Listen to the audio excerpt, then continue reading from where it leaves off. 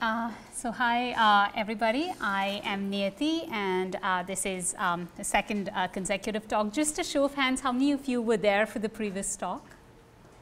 All right, okay. So now I'm going to be talking about PhrazIt, which is a tool for automatic text summarization. It's an extraction-based summarization. A little bit about me, I am a data scientist at IBM Watson, where I work on conceptualizing core machine learning and NLP algorithmic paradigms and also building cognitive solutions specific for partner use cases. I did my bachelor's in computer science from BITS Pilani in India, followed up with a master's from the University of Texas at Austin. I've been at Watson for a little over 10 months now. I am consistently battling entropy. I'm on the path where I'd like to become a Bayesian ninja and belong to the group of people who laugh out loud really loud, and that's a picture of me doing exactly that. Okay, so for this particular talk, the focus is PhrazIt. Now, text summarization happens in two ways. There are two kinds of algorithms that exist, and two kinds of literature that gets published around summarization. There's extraction-based summarization, and there is abstraction-based summarization. So extraction-based summarization is basically when given a document or documents of text. Effectively, what is done is that you are extracting sentences from that passage or document of text verbatim. So there's no condensing that's happening in any format. It's just picking out sentences to form a shorter summary. Abstraction-based summarization, however, works differently, wherein apart from condensing sentences in the sense that picking out the most relevant sentences, you're also changing the manner in which a document is represented. So that's the more true summarization framework. But PhrazIt is an extraction-based summarization. So it follows two primary steps. The first is where we establish a thematic or a descriptive score with every sentence in a passage of text, and then we reorder all the sentences in that passage or document of text on the basis of thematic relevance. You'd see across literature in extraction-based summarization that sentences get ranked on the basis of three static features which are used as indexing weights, and these static features are term frequency, term position, and term length. So while building PhrazIt, the idea behind it was, why just work with three static features? Why not account for context and a contextual understanding so that we are able to associate a theme with whatever document we are investigating in order to render a summary. So the second step that PhrazIt did is where we ranked sentences on the basis of a thematic score which was associated to them, and in this regard, we were able to allow for a contextual understanding. So PhrazIt therefore introduces the unique idea of a context-based indexing to resolve the problem instead of working with a context-independent term indexing. It's important to understand that every document that we are working with, more often than not, contains content-specific terms and background terms. So instead of just thinking of every document as devoid of the context in which it appears, it's kind of important to account for that context, and that's exactly what we did through PhrazIt, because the existing models in the extraction-based summarization space, they're not really able to distinguish and differentiate between terms by a sole reliance on just term weights, because the term bases here are term frequency, term position, and term length. So we use even context when establishing the importance of a sentence in a passage or document. So this complete dependence on term significance is reduced heavily, and now your document indexing weight is not completely independent of the context in which it appears. Talking about the algorithmic framework that gets leveraged, we are powering off TextRank, which is an unsupervised algorithm. The reason, again, for using an unsupervised algorithm is because with a supervised text, with supervised algorithmic paradigms for summarization, you need to provide a large amount of training data, and this in effect translates to having a whole bunch of documents with a bunch of known key phrases. And while supervised techniques are capable of of producing what we call as interpretable rules in order to identify what characterizes a key phrase. The trade-off was that you require a significant amount of training data, and so we decided to move away from that into the space of unsupervised algorithmic paradigms for extraction-based summarization instead.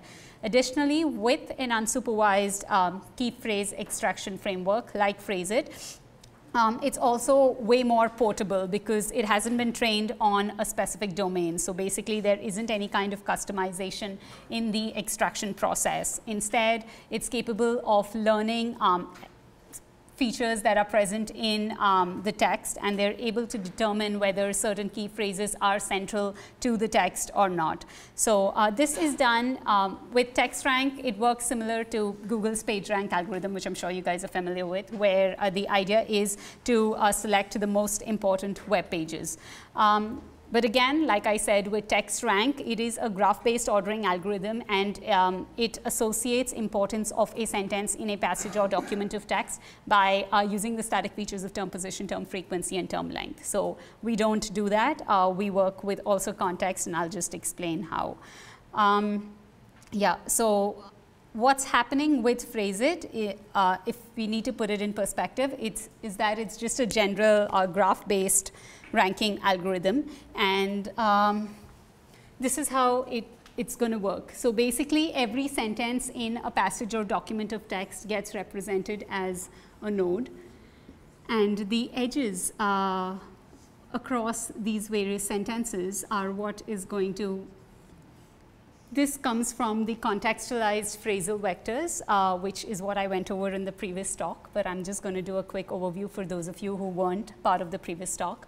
Effectively, with the contextualized phrasal vectors, I am able to get a phrasal representation for every sentence on the basis of the core concepts and the core topics which are referenced in that particular sentence. It powers off both structural similarity as well as semantic similarity. So for the structural similarity piece, we are basically looking at, how do I explain this in really short, because that was all of the previous talk. Okay, so we have word-to-vec and we have word nets and sets. And what I'm doing is that with word-to-vec and word nets and sets, in word-to-vec I have LSA as well as LDA additionally. So word-to-vec has been augmented now to be able to render phrasal variations, phrasal representations of sentences, as opposed to just a vector representation at a singular word level. And this is possible because of LSA and LDA, where LSA references the most important concepts in that sentence, and LDA references the most important topics in that sentence. So basically, by leveraging this piece, I'm able to get a phrasal representation for every sentence. And this is what gets used in order to establish how important a sentence is to a passage or document of text, because that is what is giving me the theme that associates a particular sentence given a document or passage.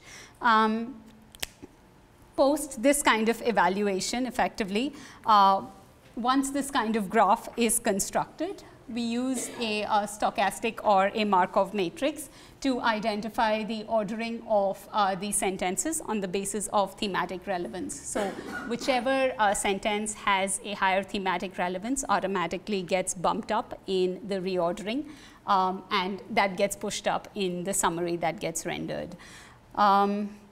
So this, if we need to go into more detail, basically for the Markov matrix, I'm going to obtain that kind of ordering on the basis of the eigenvector that corresponds to the eigenvalue of 1.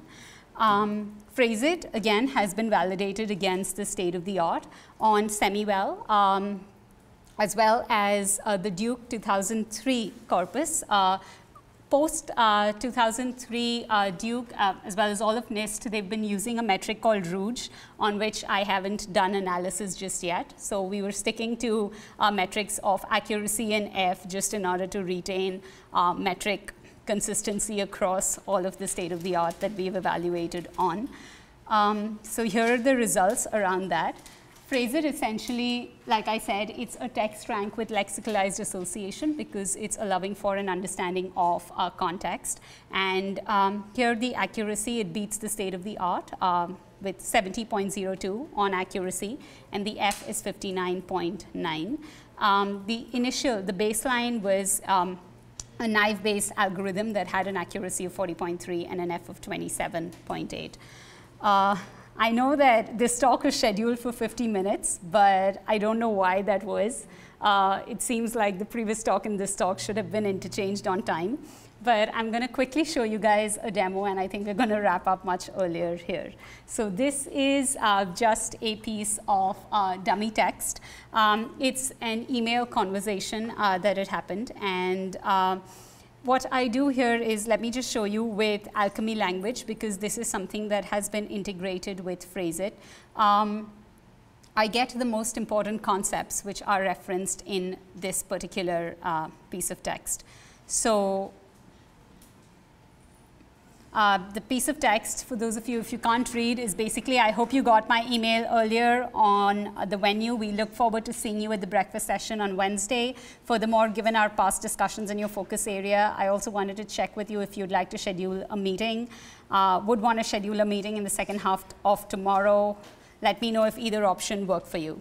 So basically, by leveraging Alchemy, I am also additionally able to get a sense of the keywords and the associated relevance across these keywords. And that is something that gets used in PhrazIt additionally when building that contextual indexing space. Here is a demo of PhrazIt. I'm plugging in the exact same text. And this demo is just to basically show you how PhrazIt is able to pick out sentences on the basis of what might be most significant to a particular passage of text and what is really the call to action item. So if each one of you just reads this particular passage of text, there are certain action items which are referenced there. And so if you basically wanted to pick out just one sentence which is most crucial to this entire email, it would probably be, I also wanted to check with you if you would like to schedule a meeting with Gregory and us, where scheduling a meeting is the most important action item. So as you would see, PhrazIt does a pretty neat job, and this is why I like to use this particular dummy piece of text, because it picks out the correct action item as the single line summary. Now, in the 2-line summary, it picks out the second action item, which is, we look forward to seeing you at the breakfast session on Wednesday. It also does something neat here, which is it reorders the second call to action item in position 1 and pushes the first call to action item in position 2. The reasoning behind this is that PhrazIt also has a cohesive summary sense. So it knows that sentences that start with furthermore are not the way that ideally summaries would get generated. And so it reorders various sentences in the summary in order to get a summary which is more cohesive to read. You can work with, so say you have a particular document of text and you want a 20% reduction in that document. PhrazIt allows you to do that. It's just not part of this particular demo. You can also get a deduction on the basis of the number of lines that you would want in a summary. Say you have 100 lines in your document and you want to reduce that to like maybe the top 12. PhrazIt will also enable you to do that. There is another piece to PhrazIt which I have added recently, which is currently PhrazIt, at least the demo here, is a single document summarization, which means for one particular document or a bunch of passages of text, it's going to render the essence of that passage or document of text. I've extended this to a multi-document summarization framework, where basically you can have more than one documents, and PhrazIt will still pick out the most important sentences referenced across all of those documents. This is done where the text rank algorithm is replaced by a lex rank algorithm. And the utility of this is, apart from just picking out those sentences which are important across various documents, there is a post-processing heuristic that I use called cross-information subsumption. And using cross-information subsumption, if there are certain sentences which are basically paraphrases of each other or are saying the same kind of thing, we remove those, and we bias for lexical diversity, so that every sentence which is picked out of different documents too gets represented in that summary. So that's an extension of what is being worked on now. And yeah, that's pretty much what I wanted to show you guys through the automatic text summarization piece. I see we've done really well on time. If you guys have any questions, please feel free to ask at this point. Yes? So I've been meaning to ask this at the last question, but what exactly does it, at the last talk, but what exactly does it mean to find entropy? Randomness, just fighting randomness. I have some kind of OCD and everything just needs to be structured. Kind of mirrors my job where as a data scientist I have to find structure in data, so I guess it's just there in life. Yeah. Your file line suddenly looked larger than the actual text message. Was that intentional? The summaries? The file lines. Oh, that's just the sizing, I guess. Okay. Yeah. Yes. So you mentioned that this is an unsupervised approach. Correct. But you also mentioned that one of the main ingredients in terms of developing what amount to, I guess, vector representations of each sentence is a word-to-vec, which would have been trained, I assume, on a corpus at some point, right? So word-to-vec, I'm just using that word-to-vec piece, which is the Wiktionary corpus. So there are no labels as such which is associated with any kind of data. The idea is to get a phrasal representation of every sentence in a vector format, basically contextualized phrasal vectors as opposed to word vector representations. Yeah. Right. And so those vectors are basically, yeah, those vectors. On whatever that Precisely, precisely. Yep, that's what it is. Any other questions? Yes. Have you tried this on languages other than English? No. Any more? Yes. Have you tried like reverse doing the process? Like if there is a summary generated by PhrazIt, is it possible to trace back to which document it was generated from? No. No. No. PhrazIt was conceptualized for the use case wherein we have a lot of partners who work with IBM Watson who have a lot of noisy, crappy data. Sometimes a lot of the data is just outliers. The idea is to pick out what is the essence in that data so that we'd at least have neat enough data when we are training our systems. So that's what that's been done to, but that is an interesting thought and should be implemented. Yeah. Which one is the good library for what to get? For what? What to get? Yeah. Which one is the good library to experiment and There are like Google's open sourced word-to-vec, although they call it is not really part of their, not really something that they've given out, but it's still easily available. So that's something that you can look up. Is that it? All right. Okay.